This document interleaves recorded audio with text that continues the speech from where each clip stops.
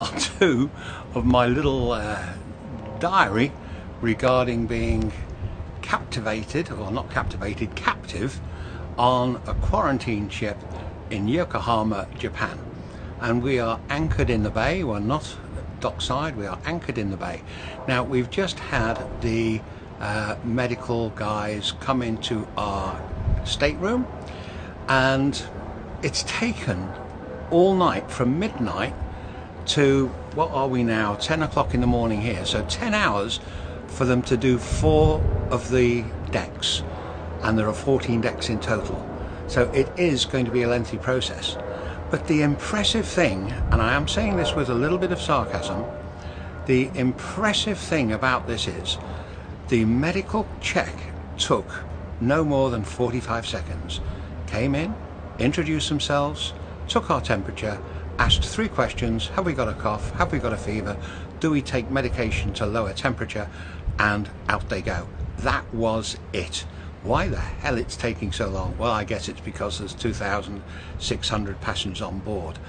But I think it would also be useful to make a comment with regard to the Princess Cruise Lines, how they are approaching this ship in particular. The hand washing is really, really important.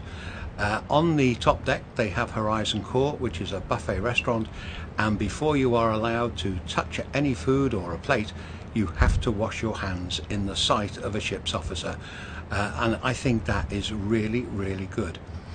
Why do I think that is good? Because some of the passengers on board just don't give a damn about personal health. Let me give you an example. 2 nights ago, in the dining room, we're having a meal, and the person on the next table to us, gentleman, American, was sneezing and coughing into his serviette, his napkin. Now, that's okay, I guess, but what he did with the napkin was not okay. He just threw it down on the table and left. Now, the waiter is going to be picking up that napkin. His hands are touching plates. That is not health consciousness, is it? It really isn't. So I wish the people, some of the passengers on board, would wise up to how serious this could be and start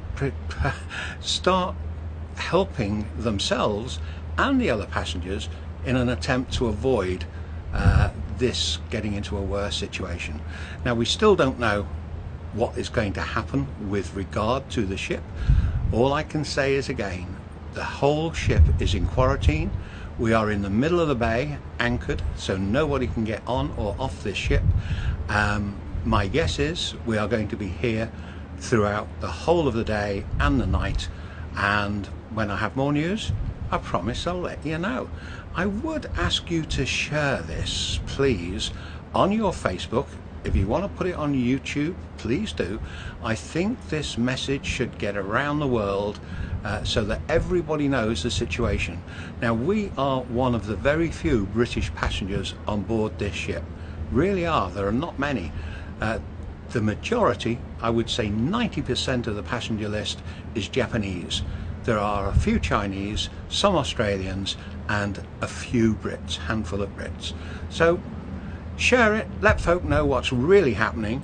This is David Abel, news at 10 in the morning in Yokohama Bay, Japan, on a quarantined ship, totally unable to do anything.